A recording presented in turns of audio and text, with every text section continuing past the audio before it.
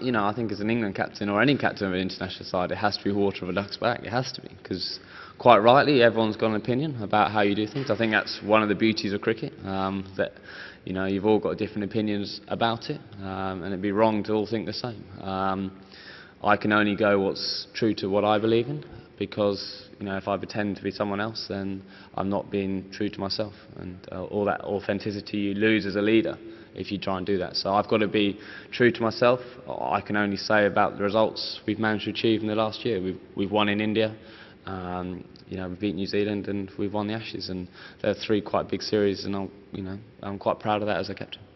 I have given my batting just as much attention as I do if I wasn't captain.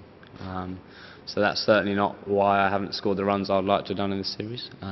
It's sometimes a bit of the natural ebb and flow of form. You know, things haven't been quite as good this summer as they have done for the last couple of years. You know, all I can do is know that my record suggests that I will score runs. I've done that in the past. I'm hammering my basics. I'm doing the good stuff. It's just a matter of time, hopefully, before it turns, and you know, I get a little bit of luck, which you always need at the top of the order, and get that score.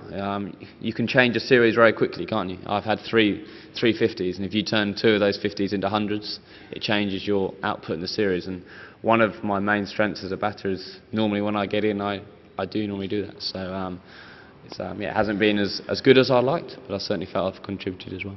I don't know about the balance of this and that. You know, we've always said Australia, you know, are a good test side, and they've proven that in this series. We've won some very critical moments and won the critical moments well, and that's why we're 3-0 up. I think we're good value for 3-0.